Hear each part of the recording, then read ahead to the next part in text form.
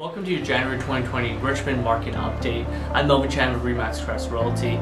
Just gonna give you a quick glimpse of what's been happening in January so far in Richmond, in the attached market and also the detached market. Attached market, in December we saw very low inventory, and this is just first-hand experience with my buyers looking for a townhouse or a condo in Richmond. There were very limited choices.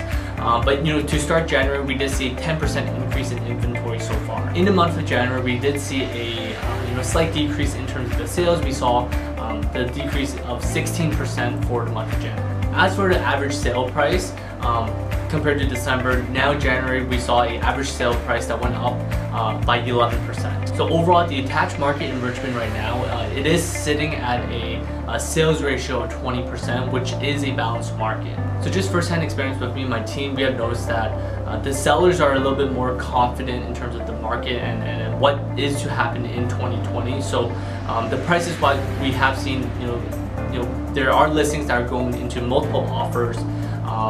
And the prices have gone up a bit in the month of January for Richmond. So most of our team are right now quite optimistic in terms of what's to come in 2020.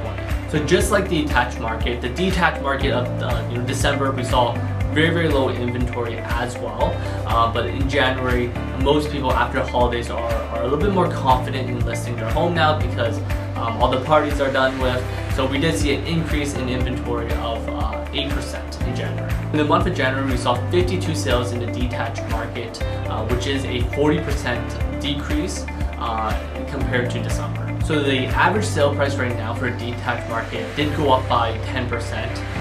But overall, right now the Richmond market is sitting at a sales ratio of 10%, which does put it at a buyer's market. So if you are a buyer looking to possibly move into a bigger home and maybe your first home, this might be a great time for you to look for that single family house in Richmond. And as always, if you have any questions about the Richmond market, or if you have questions about any other markets within the greater Vancouver area, feel free to message me or my team. We would love to, we can go for coffee, go for a drink, whatever you want. So thanks for tuning in all the way until the end.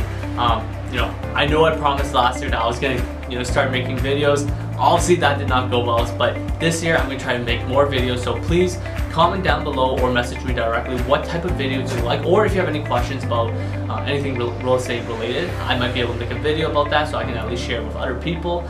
But like always, if you want more content, just let me know. But yeah, stay tuned and I'll see you in the next video.